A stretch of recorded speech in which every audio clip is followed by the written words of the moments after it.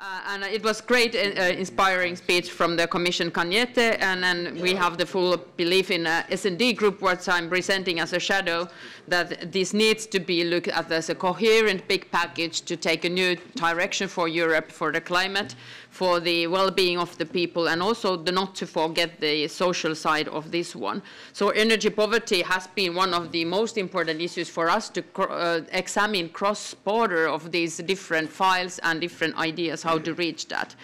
But also I have to say that when I started on this one, coming from Finland, it was of course a lot of heating. And then I started to meet lobbyists, and it's always a positive sign to me, so to learn more. And then I had colleagues from South, and they were, no, you should not forget the cooling side. But then I looked at the facts, and there is only one European Union country that uses more energy for cooling than heating. So then actually I think the cooling and heating having as one title is also a big misunderstanding somewhat, that yes, we have to really look at the heating, and yes, of course, then add the cooling side.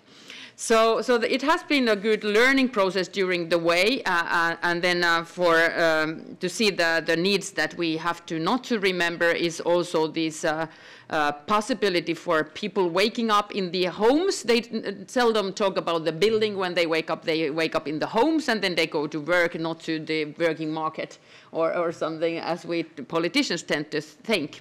So I also had the opportunity to visit a site in Bruges, which was also visited by the Sefcovic, and it was the house, and they had a special program to how to do the local project to reach the people that do not self-manage alone with their capital or incomes to renovate the houses. So I think these are very much needed. Unfortunately, this is not the file that we could restructure the funding possibilities of the European Union, but then we do have mentioned here very important points, like also the dual interest, that once you are owner, you want to get some higher rents, and then we know that the people sometimes do not afford having the higher rents. So what is the solution? It's to reduce the fuel price and then the consumption amounts of use. So then we see that, yes, we have to pay attention for the amount of energy needed in the house, and energy efficiency really gives the solutions to that one. Then there is a lot of other files that we will talk about the energy price and how to make the markets also profitable, and markets also to function so that the price of energy, is it then electricity or other, remains accessible for all the people. So also one special feature I think was quite clever in this file is that the division of the non-residential buildings compared to the residential buildings. I found it also important on the social aspect, and then the thinking of the fuel and energy prices, because then I assumed that always the non-residential owning is a professional thing, or at least it should be quite semi-professional to own buildings that are not for housing.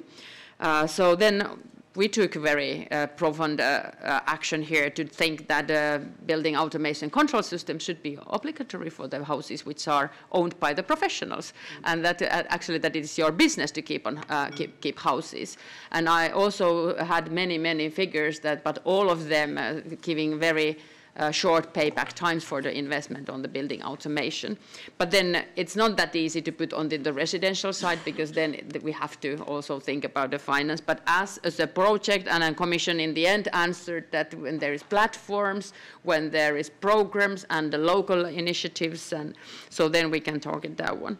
Now I will probably not to tackle only the title given to me, but mention also something that was very important to me, which is the indoor air quality. And coming from Finland, most of the debates talks about the mold when we talk about the renovating houses. So the mold is a problem, and I do not want to come here in a 10 years' time, I do want to maybe come here to work, but not on the file that tackles the problem of the mold. And then they have a new directive looking at this. So yes, isolation is not the only solution. It has to be done in the proper way.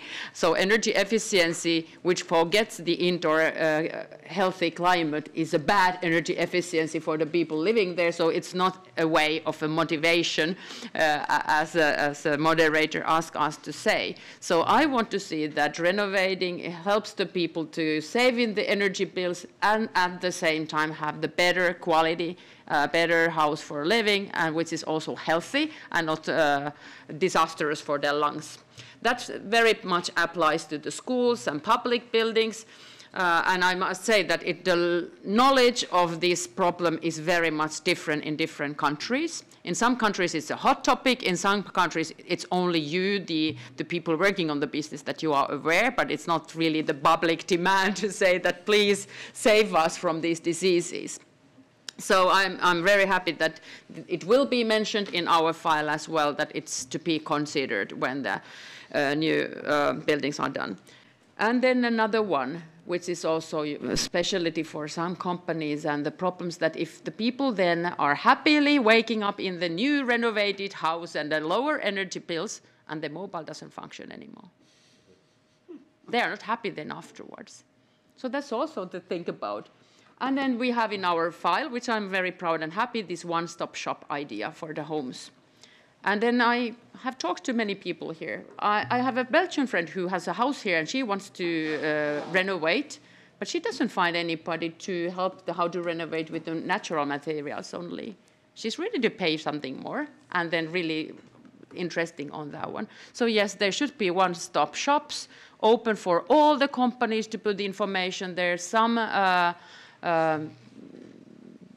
workers from the council or from the states to do it. So this is almost everything I have. And the last sentence, electric mobility. We have a quite good broad compromise on the ITRE to vote on.